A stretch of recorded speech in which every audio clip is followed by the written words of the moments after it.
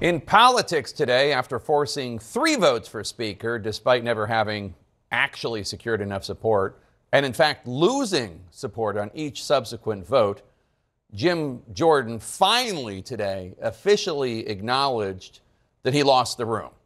This afternoon, in secret ballot, House Republicans officially decided he is no longer their choice to become Speaker. CNN reporting that Jordan lost by a rather sizable margin. So, what's next? Republicans say they're going to meet for a candidate forum on Monday. At least 7 Republicans say they're throwing their hats into the ring for Speaker. And Kevin McCarthy is already giving an endorsement, saying he'll back House Majority Leader Congressman Tom Emmer of Minnesota, even though just hours before he had delivered a ringing endorsement of Jordan in a speech nominating him on the floor.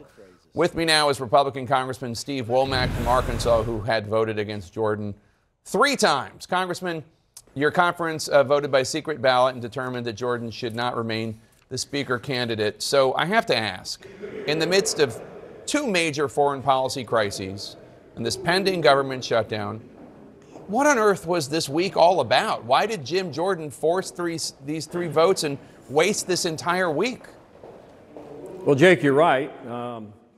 Sometimes we can be slow learners. You know, it's kind of ironic that we're doing this interview in the shadows of the Will Rogers statue from Oklahoma right behind me.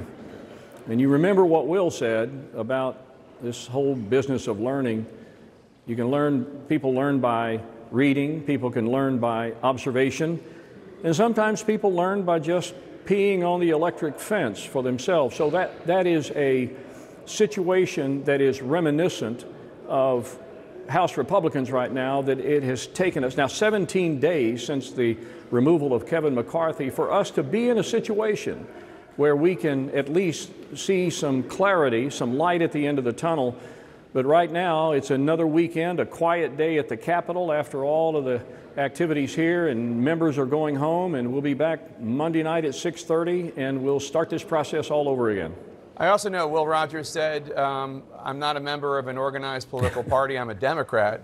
And maybe that was true of the Democratic Party at the time, but it sure describes your party right now, which is, at least on the House side, just a god-awful mess. Do you think you're going to get it together, your party? I mean, can you all rally around someone like, is there somebody you like? Tom Emmer perhaps seems kind of like a Womack Republican, maybe? I like anybody that we can muster 217 votes for, but that's certainly an elusive target right now because of the fractures in the conference. You know, we have a lot of different groups that have certain ideologies and certain leanings and certain favorites, House Freedom Caucus being one of those, and they were trying to prop up the candidacy of Jordan. But there was something telling today, Jake, in my strong opinion, and I tried to communicate this to our leadership, and when I met with Mr. Jordan on Monday at noon, I tried to communicate that to him, and that is, Jim got 194 Republican votes in the open on the House floor about 5 hours ago. And then we went down to 85 in the privacy of our conference.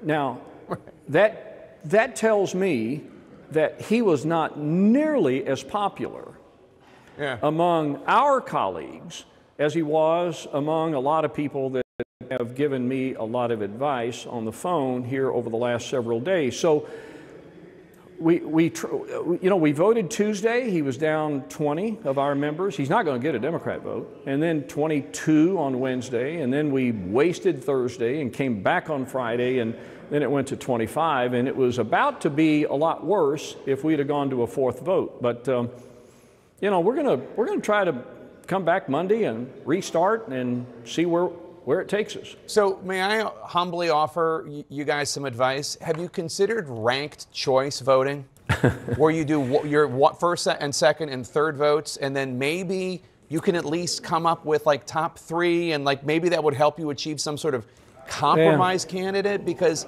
that really might not be a horrible idea. And really, we need a speaker. Like the country needs a speaker. This isn't about, prom king. Like, we need a functioning legislative branch. Yeah, well, that's the obvious, and we'd like to be able to deliver on that, but we seem to have a hard time understanding that in a narrow majority where you can only lose 4 votes, and it may be less than that if your members aren't here. And so, you know, you're at 217. We got 430, I think 431, 432 members in the entire House, and you got to get 217. And there is a litmus test, and Democrats are not going to vote for a Republican nominee. That's just the way this process works.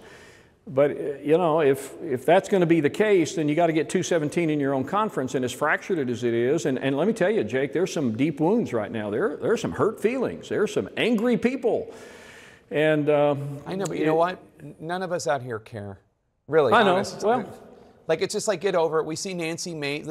One of your members blocked Nancy Mace, and then Nancy Mace made a kitty cat, a pussy cat more aptly, emoji at him. It's just like, seriously, this is like high school, but like we need, like there's legislation that is, like there are literally Americans being killed abroad, and we need this to work. Yeah, that's kind of offensive to high school people because it's really junior high stuff. I mean, this is really, that's a good point. This is junior high stuff. I mean, look, we get wrapped around the axle of a lot of nonsensical things. But yes, the world is burning around us. We're fiddling. We don't have a strategy. Our rules direct us to do this a certain way. And quite frankly, I don't like relitigating the past, but the fact that Steve Scalise never got a chance to get his candidacy to the floor of the House and test that vote was disappointing to me. And it formed the basis for why I went the way I went in every vote that I took this week. But we'll hear from the candidates. There will be a bunch of them. Only one of them will survive. I don't know who that will be. I haven't looked at the field. We will hear from them Monday night and then vote perhaps on Tuesday, and it'll probably be like what we call Queen of the Hill, you know.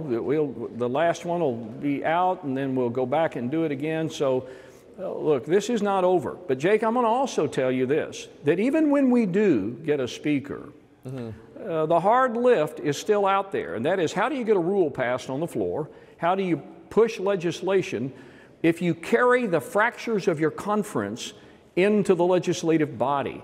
So this is going to test leadership.